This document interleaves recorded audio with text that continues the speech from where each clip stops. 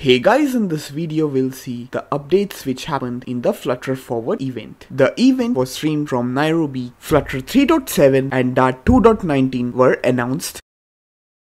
Things which are new in Flutter 3.7. First, enhanced Material 3 support, adaptive layout, menu bars and cascading menus, Impeller preview, iOS release validation, and DevTools improvements. Material 3 support comes with the migration of the widgets like badge, bottom app bar, etc. For using these features, we just need to turn on the Use Material 3 flag. These new widgets are also available on their demo site. On the left hand side, we can see there is a toggle from Material 3 to Material 2. The difference is clearly visible in the widget from Material 3. There are actions like elevated, filled, floating buttons, badges widget, navigation drawer.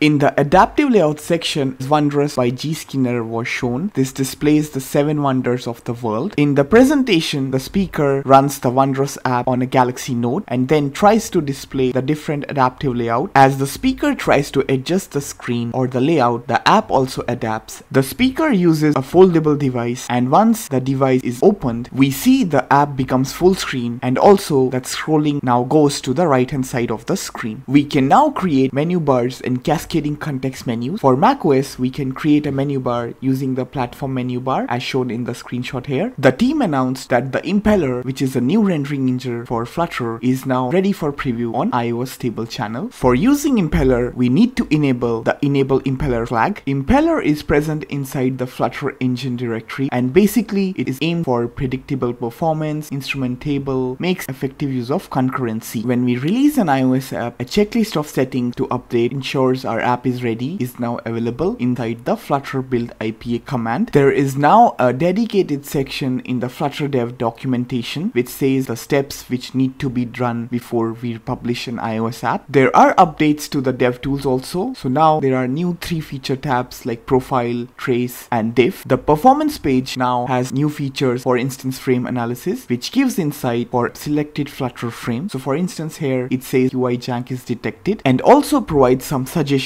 for instance enabling track widget builds, and also like for instance using the raster metrics. There is also a detailed documentation for the dev tools inside the tools dev tools section. We can now create custom context menus anywhere in a Flutter app. For example, when a user selects some text, we can add a send email button to the default text selection. This can also be extended for any image widget that can show a save button when right click or long pressed. There are some scrolling improvements that have arrived with this release. There are new widgets that can animate items added to or removed to from a list. There is now a magnifying glass that appears during text selection on Android as well as iOS. This release also introduces improvements to memory management that have the collective effect of jank, which was caused by garbage collection pauses. The Flutter team now manually deallocates native resources that back certain UI data objects. So in this release, the Flutter engine adds API for explicitly deallocating the native resources. One of the interesting features was font asset hot reload. Previously, adding fonts to the PubSpec YAML, we required rebuilding the app to see that font. Now that also can be hot reloaded.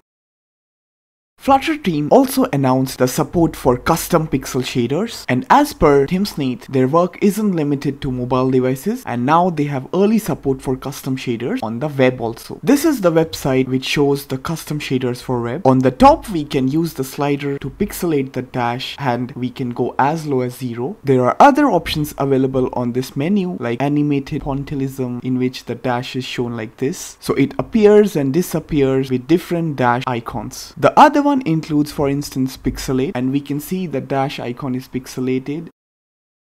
The team is also starting work on supporting 3D with Flutter, and during the keynote they showed us models created with Blender. The speaker here imports a Blender model in the Flutter app and then shows us how it was rendered. The speaker used the Dash Blender model, gave it a walking functionality, and then exported the same. Inside the Flutter app, the user types in the animations property and then selects walk, and now we can see the dash starts walking. The speaker then fiddles with the app, and then instead of one node assigns many nodes to the dash. There are multiple dashes now, and as per the speaker, there were a total of 343 dashes. Switching to the Flutter website, the team announced a new feature called as element embedding, which allows Flutter content to be added to any standard web div.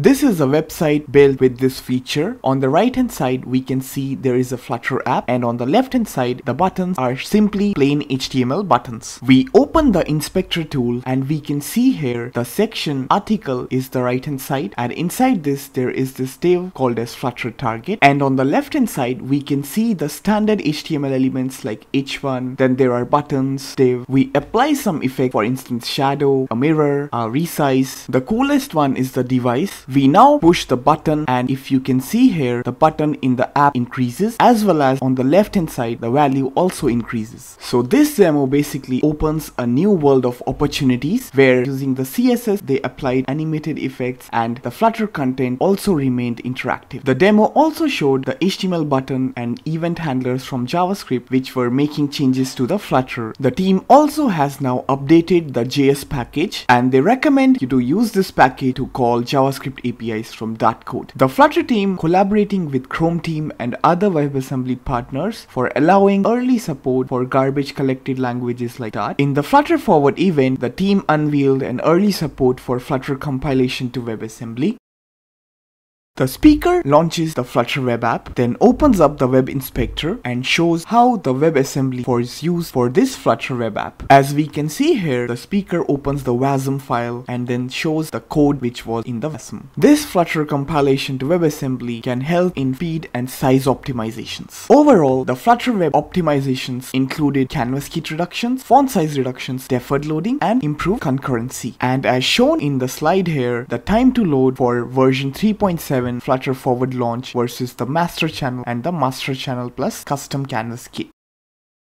Shifting the gears on Dart 2.19 was introduced with some precautions surrounding type inference. So for instance, flow analysis flags. Dart team also introduced the support for unnamed libraries. This was followed by Dart 3 alpha. Starting from Dart 3 onwards, the type system is only support sound null safety. One of the coolest features of this announcement was records, patterns, and access controls. As we can see in the snippet here, records now allow us to efficiently create composite values from any existing data. If records allow you to combine data, patterns can allow to destructure those data. In the snippet below, we restructure the return value of geolocation into two individual variables, latitude and longitude, using a pattern declaration. Dart team also introduced new modifiers like an interface class, base class, and a mixin class. The speaker shows the differences between various Dart versions. On the right hand side, we see the Dart 1 compilation. This is the Dart 2 compilation,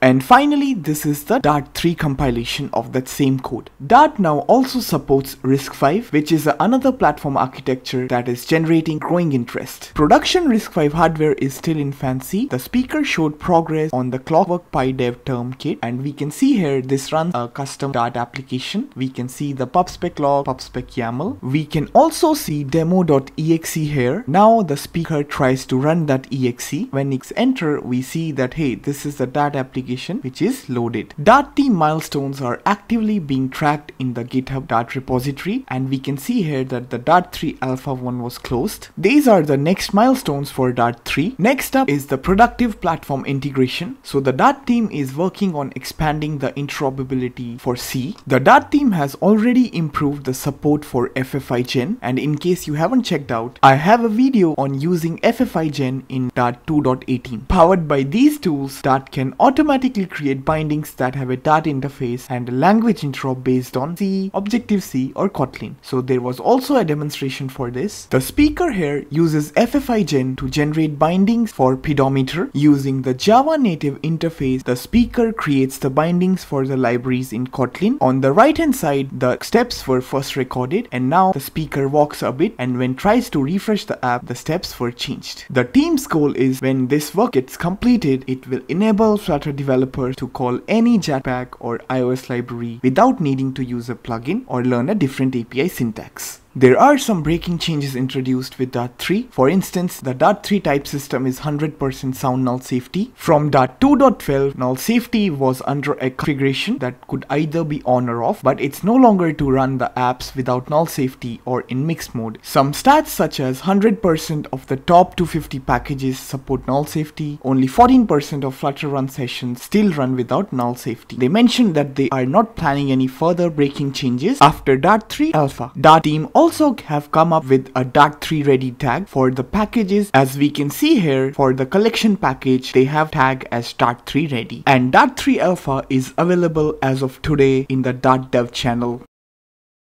There was also a special mention for widget catalogs from the community. This widget book is a collaboration platform for Flutter. The Flutter event was concluded with the new directions for Flutter and Dart, and these were some of the highlights from the Flutter Forward event.